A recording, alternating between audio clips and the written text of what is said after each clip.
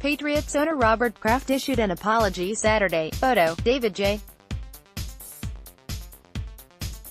Phillip, Associated Press, Miami. New England Patriots owner Robert Kraft is apologizing after being charged in a Florida massage parlor prostitution investigation. "I am truly sorry," Kraft said in a statement Saturday. "I know I have hurt and disappointed my family, my close friends, my coworkers, our fans and many others who rightfully hold me to a higher standard." The statement first was reported by ESPN. Kraft said he has extraordinary respect for women, adding that his morals were shaped by his late wife. Myra Kraft died in 2011. "Throughout my life, I have always tried to do the right thing. The last thing I would ever want to do is disrespect another human being," he said. "I expect to be judged not by my words, but by my actions. And through those actions, I hope to regain your confidence and respect," Kraft said. Kraft pleaded not guilty last month to 2 counts of misdemeanor solicitation of prostitution. This week, attorneys for 77-year-old Kraft and other men charged in multiple Florida counties asked the judge to block the release of video recordings that police say show them engaging in sexual acts. The Associated Press is part of a media coalition trying to get the evidence in the case released.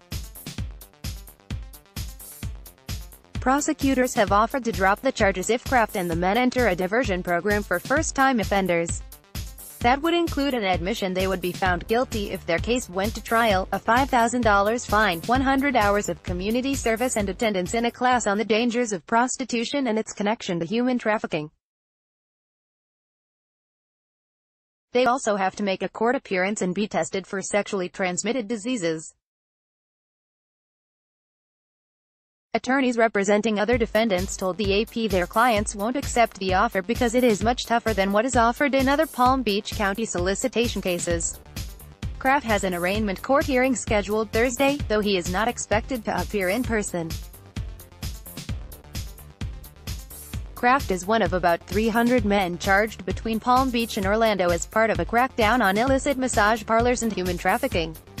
10 parlors have closed and employees have also been charged.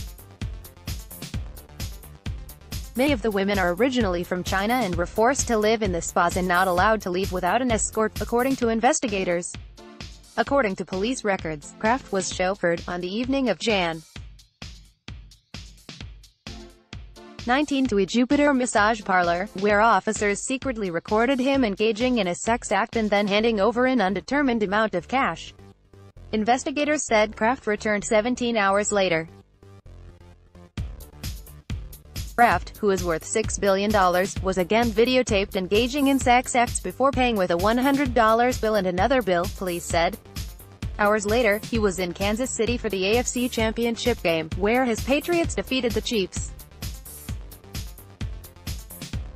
His team then won the Super Bowl in Atlanta, the Patriots' 6th NFL championship under his ownership. William Burke, one of Kraft's attorneys, told ESPN on Friday that police improperly obtained a search warrant to secretly install cameras inside the Jupiter massage parlor.